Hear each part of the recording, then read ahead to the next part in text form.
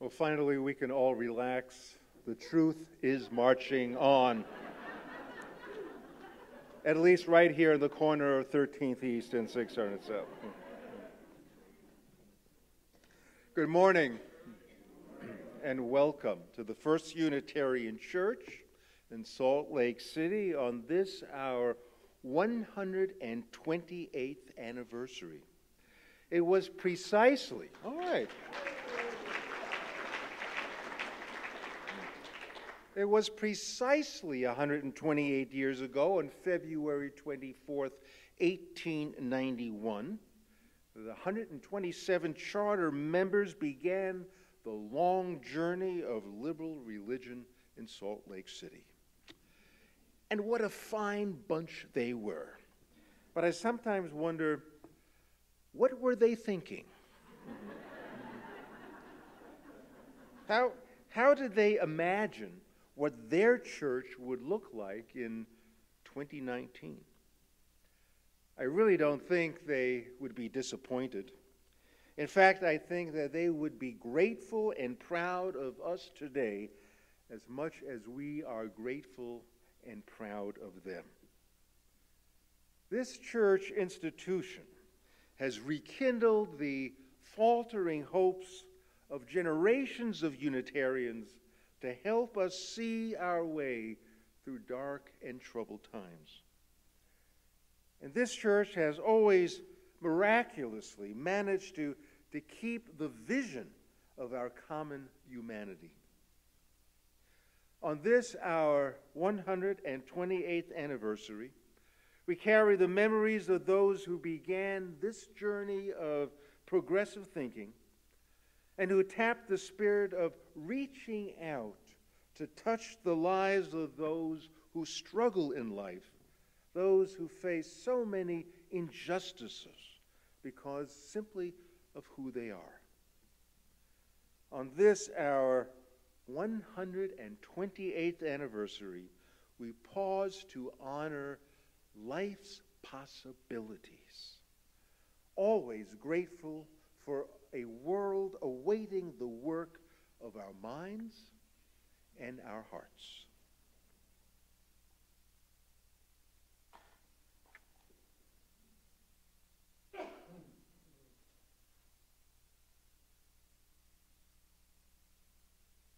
Symbol of light and of knowledge, symbol of warmth and freedom. We light this chalice as a symbol of our faith. Here we gather to celebrate hope and the infinite possibilities of love. And of course, in the spirit of our church's anniversary, the choir is adding a bit to the antiquity with some old songs gathered from the shelves. I appreciate that very much. When I was in college, I worked in a bookstore in New York. The bookstore was in Penn Station, and Madison Square Garden was above the bookstore. The bookstore owner, about 60 years old at the time, never really wandered too far from Madison Square Garden, where the Ringling Brothers, Barnum and Bailey Circus, performed whenever they were in the city.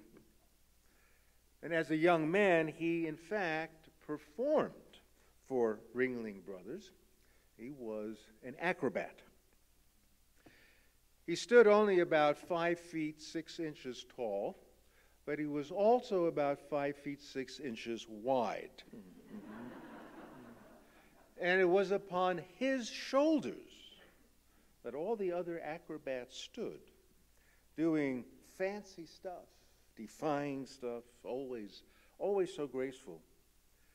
And all eyes were upon the women on top doing just amazing, dazzling stunts. Nobody really paid attention to the stout guy on the bottom. And yet, without his strength, the whole act would collapse. I feel like we are standing on the shoulders of those who came before us about 6, maybe 7 generations ago.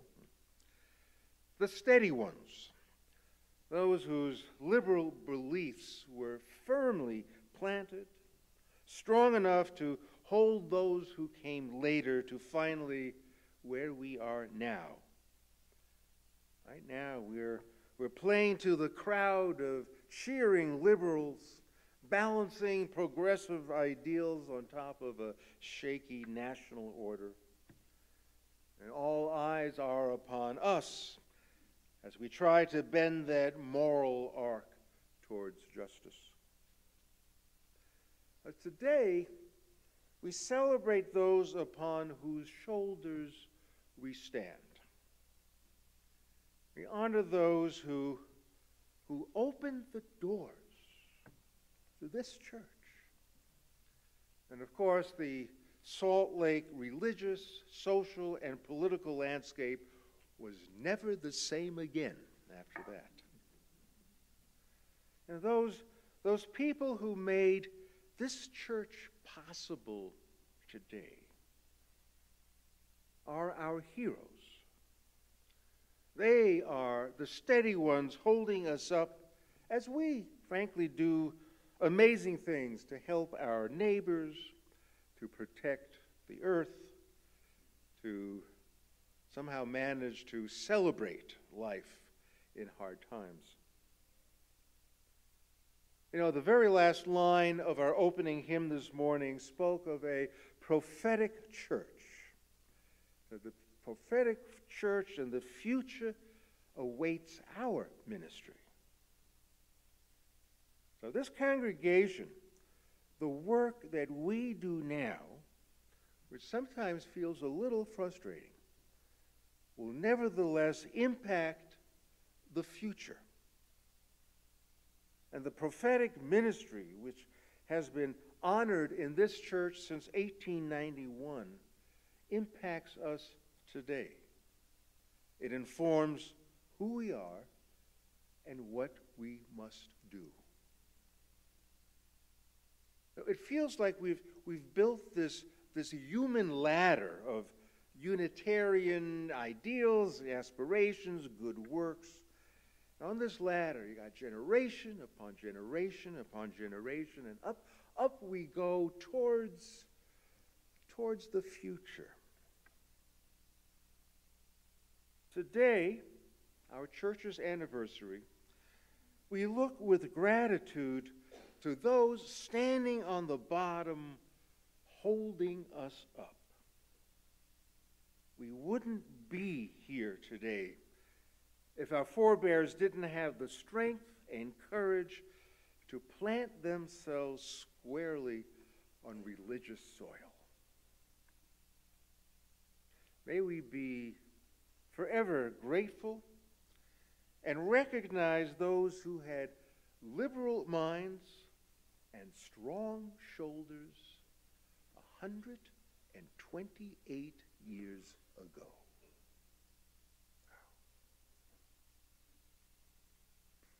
Amen.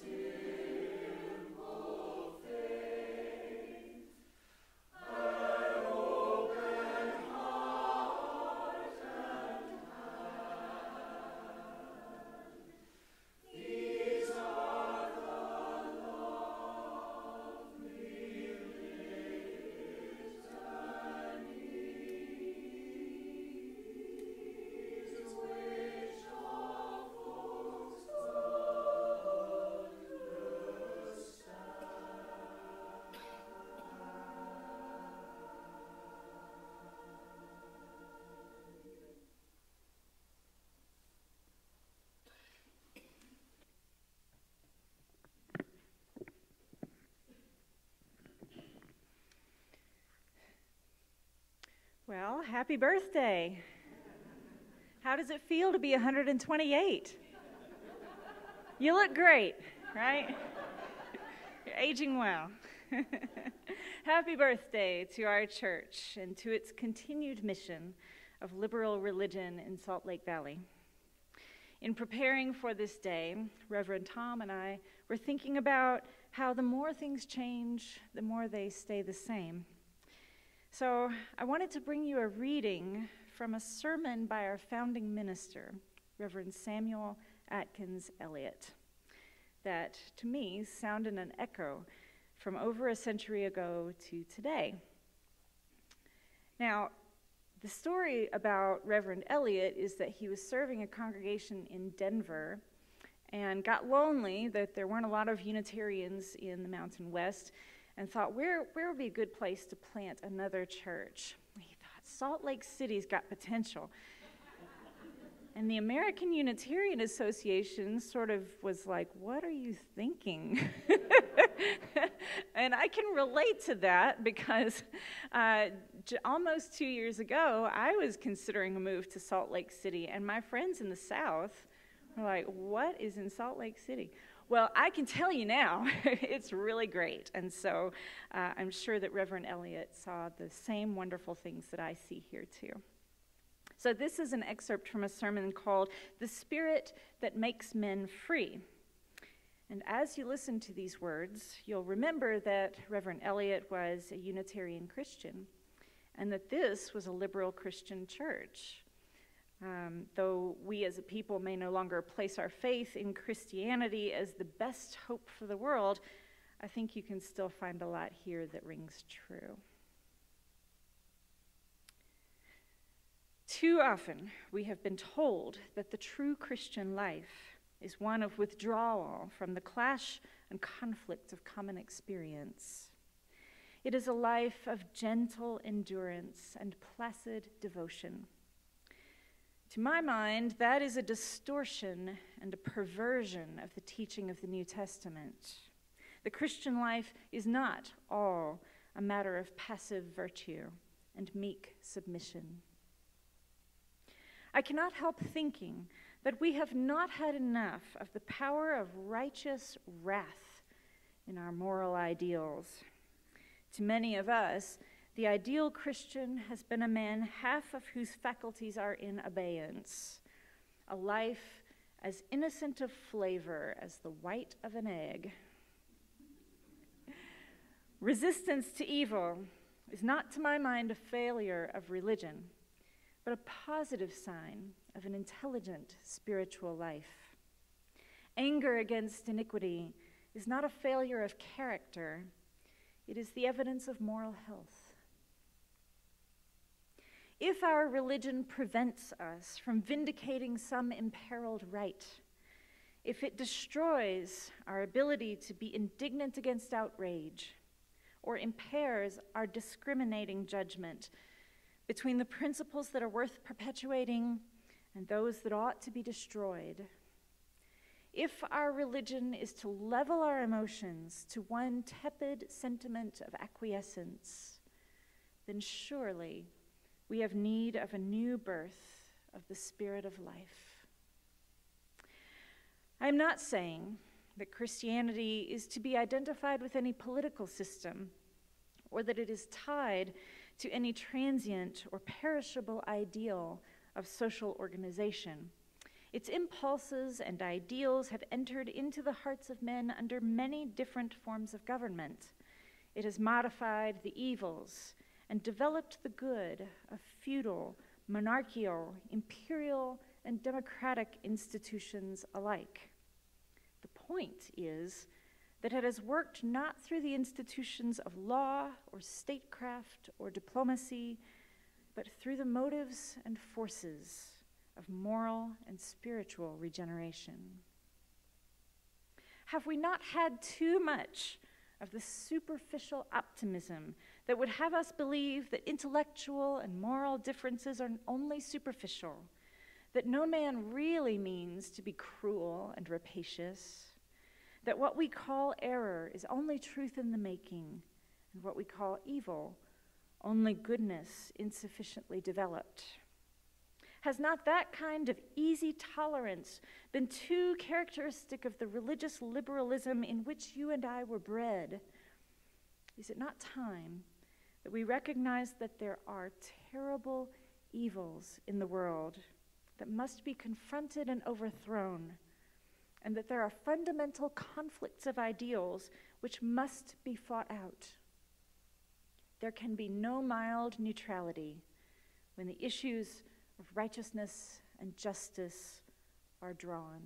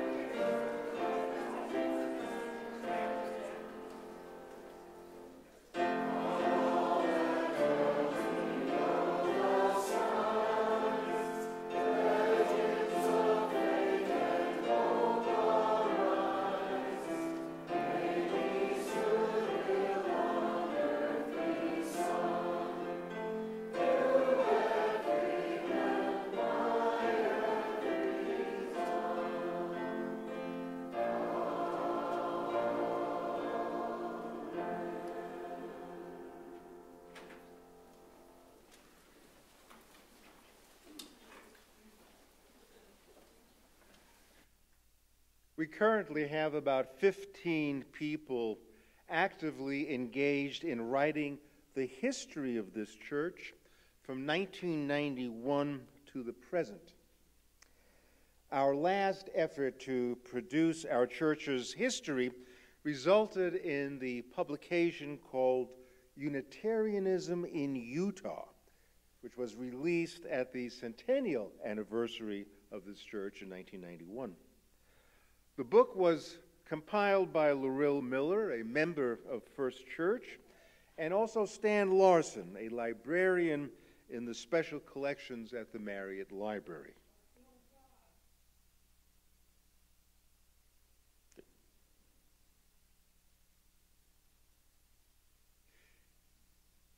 It always warms my heart to think that this church is the history of Unitarianism in the entire state.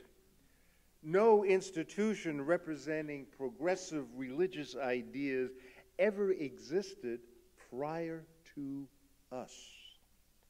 It makes me want to say, we are the way and the truth and the light. No one comes to Unitarianism except through us. Now that's a lot of power, but in Utah, we'll take whatever we can. Our new history book will be called 2020, which not only takes us up to the present, but also provides a little double entendre in that 2020 also refers to vision, perfect vision at present, and also perfect vision in hindsight. Once again, we are collaborating with Marriott Library, but for different reasons than we did 28 years ago.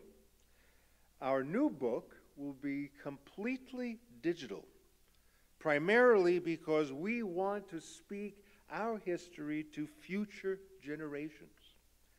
And as a digital book, it will never accumulate any dust.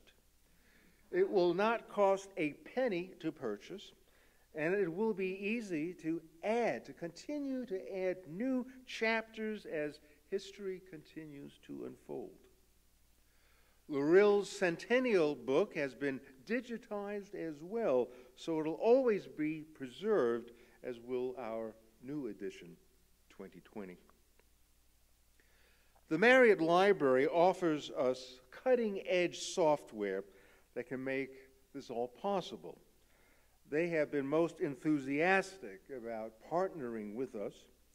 And let me give you just a small sampling, a taste, if you will, of what we can all expect when the book is completed by the end of this year. So, in writing about the church's involvement in justice seeking, for example, we not only reference Tim DeChristopher in those years from about 2008 to 2013, but there will be, so as we're reading along in this, there will be opportunities to click here. And what do you get? You get the news footage as carried live by our local TV stations about Tim's arrest and trial. Or you can click there and get to see the documentary, Bitter 70. Or you can get to hear Tim being interviewed by Doug Fabrizio in 2009. If you want to learn about the history of Jazz Vespers, you can click onto an interview with me, an interview with the musicians, hear a performance, and see the whole video of Jazz Vespers' 25th anniversary. And if you don't want to spend a full 2 years reading this book, if not longer, you can go to a timeline and say, gee, what happened in this church in 1997, or what happened in 2011, and you'll be dialed in.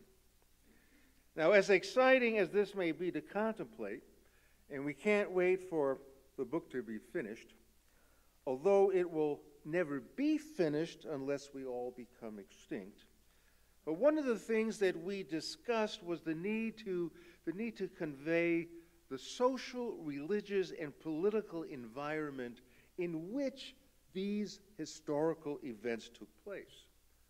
In other words, we would hope that the reader in the year 2050 will get a sense beyond the things that happened in 2018 in this church. And the reader will receive a sense of, oh, so this is what life felt like around here when Trump was president. Or these were the kinds of things that people discussed here that happened once we realized that climate change was no longer theoretical, but actually affecting our lives adversely. You know, we want the reader 100 years from now to know what we discussed during the coffee hour in these years leading up to 2020?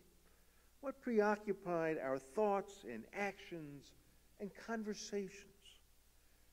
We believe that this will add a fuller dimension to simply reading about the events as they happened. So on this, the church's 128th birthday, I want to get a handle on what the issues were back in the day, back when First Church opened for business. I want to look for trends and controversies, not only in 1891, but also those couple of years before and after this church was established. What might have engaged the first generation of members in Salt Lake's first progressive religious institution? Well, it was a time very much like today, where populism entered mainstream politics. Poor people were pitted against the rich, white people were pitted against people of color, immigrants were pitted against nativists, and most of the issues were resolved in the courts, which meant that the white and wealthy classes were the only ones who could afford these well-paid lawyers and emerged victoriously almost every time. Most of the 1891 membership of this church, and sometimes it takes just a little adjustment in the mind here to understand this, but most of the membership of this church, 1891, were young children during the Civil War. And those who went to college in, say, the 1870s, maybe 1880s, experienced a huge transition in higher education and in academic principles. Before the Civil War, just about every college in the country was religious, and mostly evangelical at that. College presidents were ministers, and every branch of scholarship was guided by religion. Two major influences began a gradual change right around the Civil War years or shortly thereafter. The first influence was Darwin's Origin of Species, which had the effect of planting seeds of doubt in the prevailing religious certainty that permeated this country. Secularization began boldly to take shape in universities, opening the door then, here's the second influence, opening the door to German models of higher education, where academia was divided into different disciplines and departments. And each department lay claim to secular and scientific expertise. So when our forebears went to college, the social sciences were brand new. Sociology, anthropology, political science, economics used the methods of science to validate their fields of study that had virtually, it was just inconceivable, had virtually nothing to do with religion. They had their own science. Now, Columbia University was the first school in the country to have a political science department, and that didn't happen until 1880. And the University of Michigan was next in making the study of political science available in 1881, just 10 years before this church got started.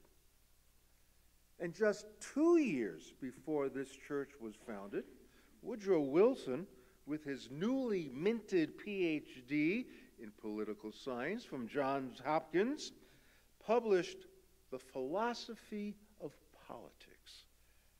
This would have been unheard of just a few years before. The Philosophy of Politics. And this book prompted a whole new way for how Americans were urged to look at government.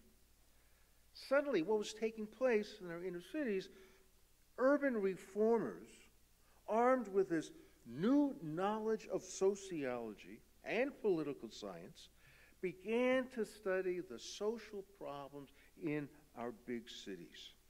And their conclusion stood as a bulwark against populism, declaring that the government, nobody else, but the government had a moral obligation to intervene and remedy the plight of the poor, who were mostly people of color.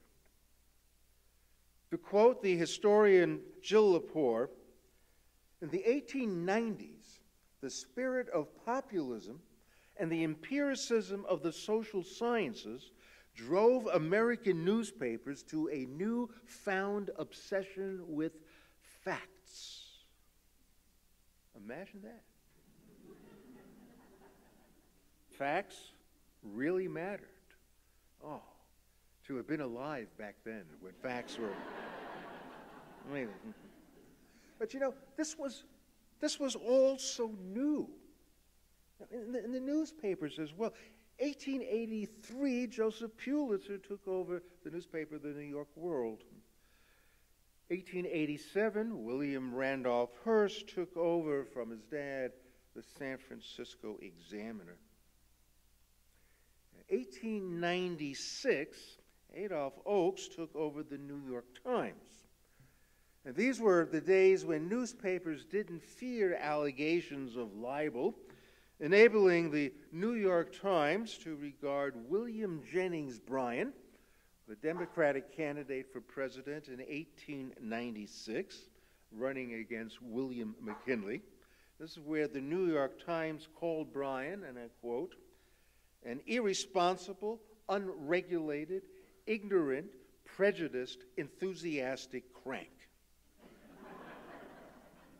I think this might have been the precursor to the tweet. You know, it's just nice. A couple of jabs, short and sweet.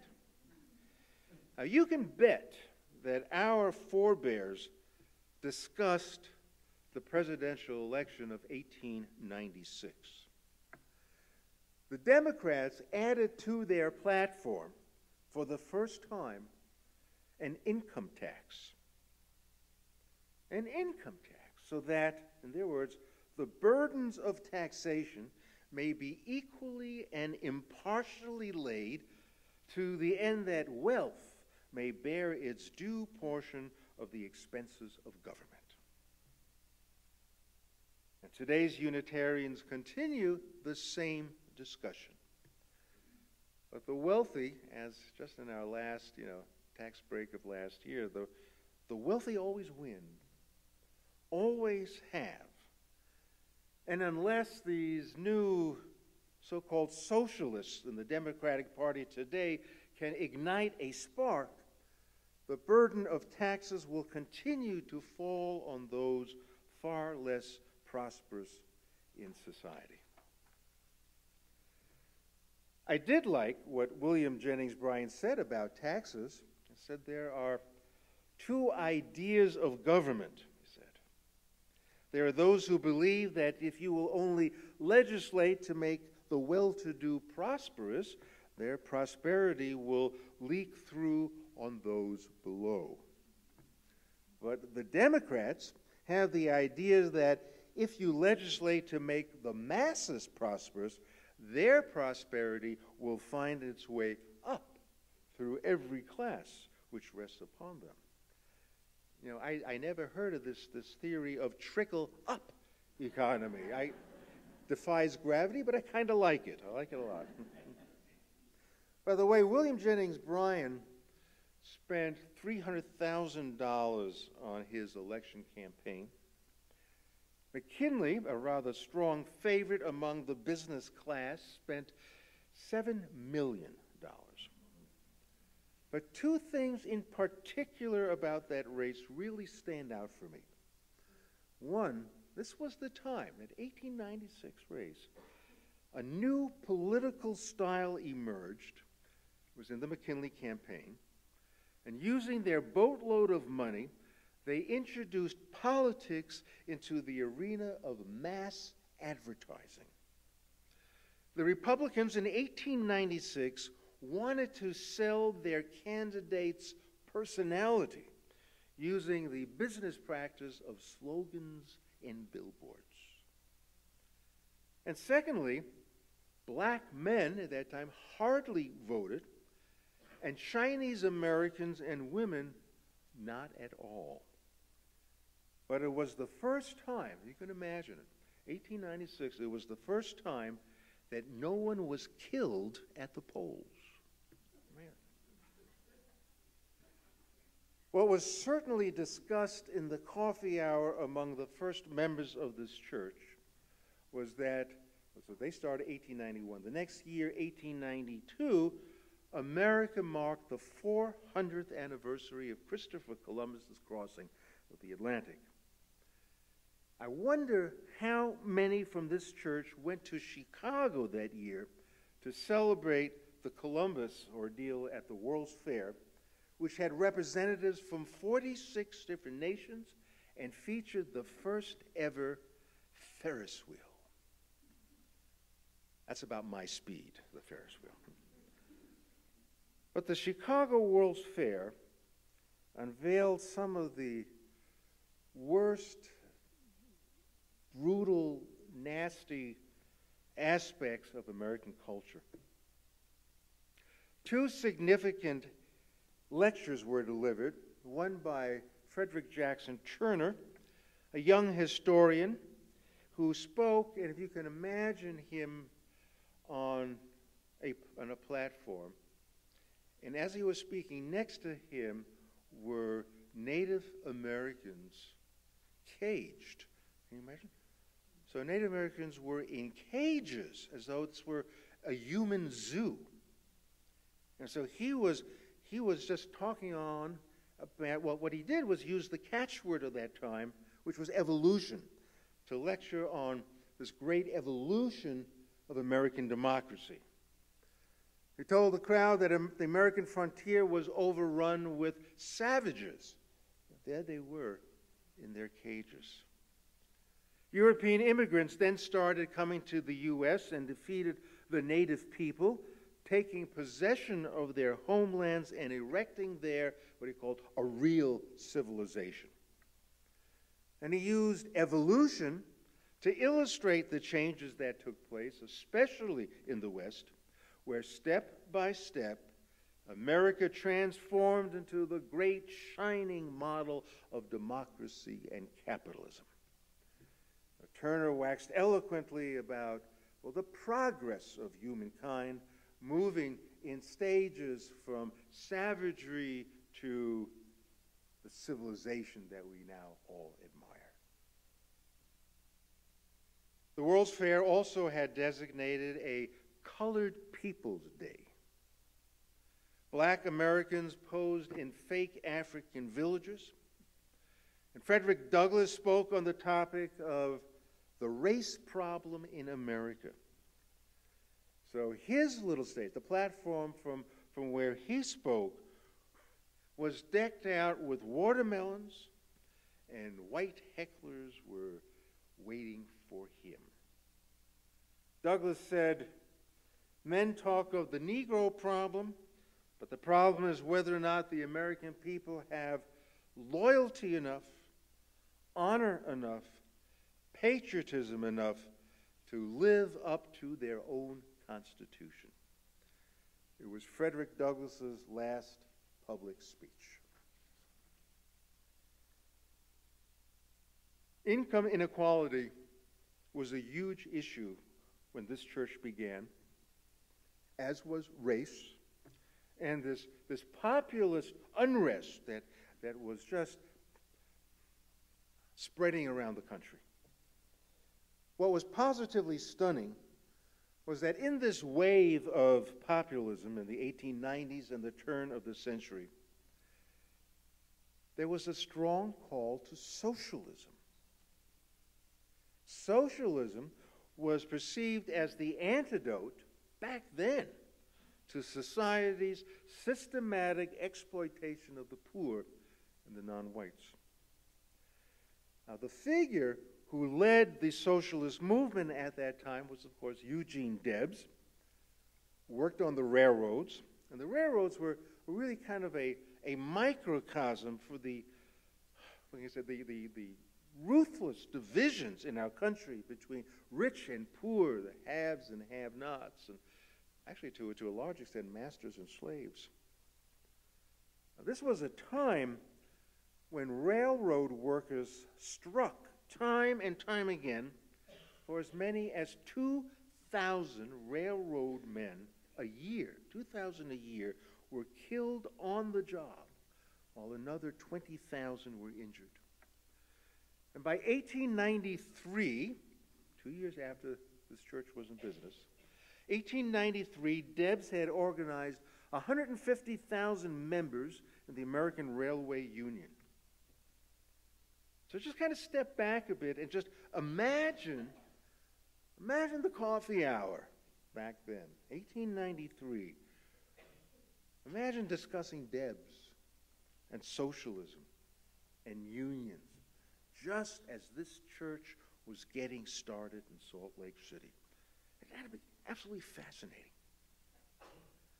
Now, as we know, Debs ran for president 5 times, beginning in 1900. He formed the Socialist Party in 1901. So what was the political pulse of this church then? Well, just a half a dozen years later, this church called the Reverend William Thurston Brown to be its minister, and half of his salary was compensated by the Socialist Society of Salt Lake City. In his later years, Eugene Debs looked back on his personal history and he said, well, there was a time in my life when I permitted myself, as a member of the Democratic Party, to be elected to state legislature. I've been trying to live it down. I'm as much ashamed of that as I am proud of having gone to jail. For Republicans and populists and white supremacists, socialism was a dirty word. But so much like today, the critics of socialism don't really know what it means. And I still like Eugene Debs' definition of socialism the best. What is socialism? It's Christianity in action. It recognizes the equality in all people. Now, who knows if history really repeats itself, but there's a definite correlation between populism and the rise of socialism.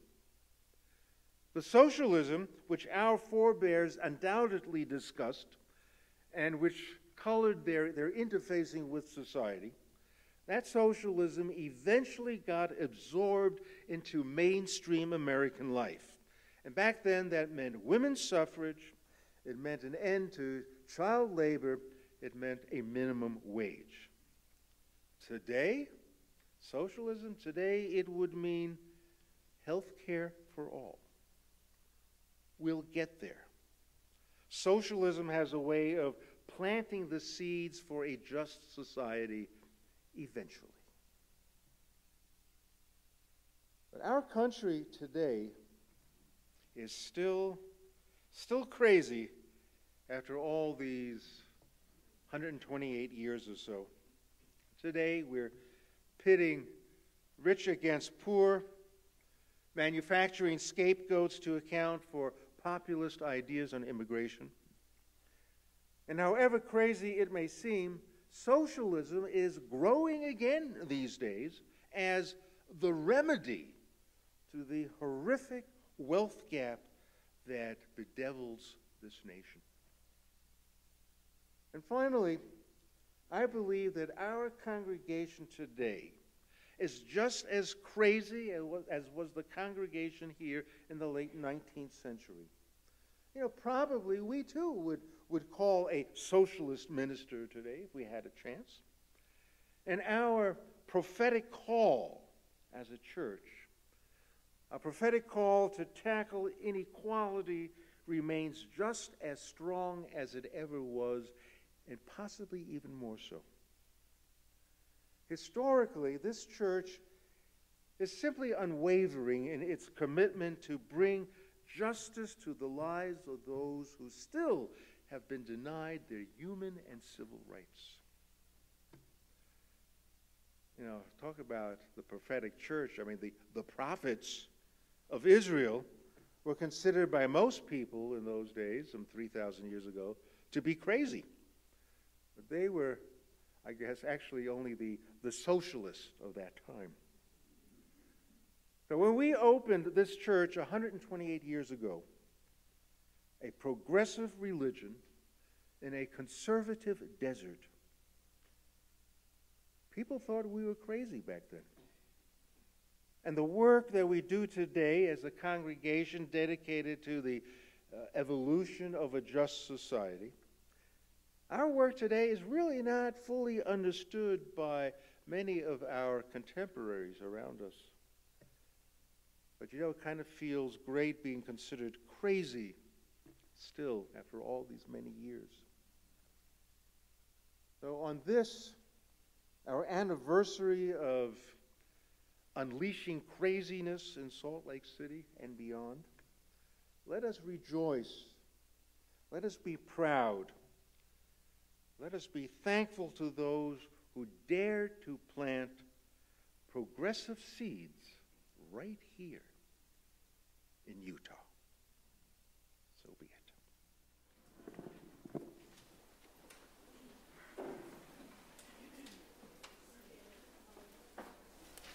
Instead of the Nevin country dance, I decided that I would do a contemporary piece with his that is a little bit more in reflecting perhaps what our forebears thought as progressive.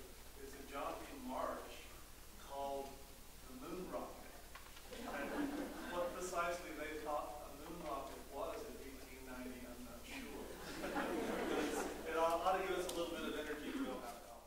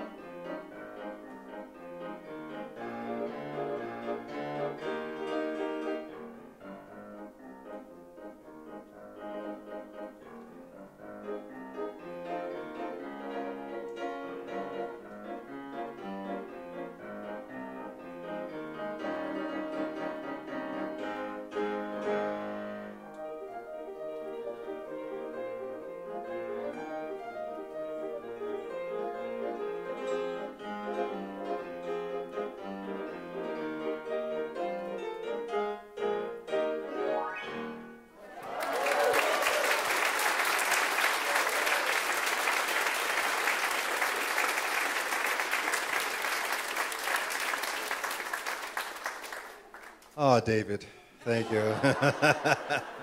Those were the days. Oh, so sweet, so sweet. Let us break for coffee and probably the same conversation we had here 128 years ago.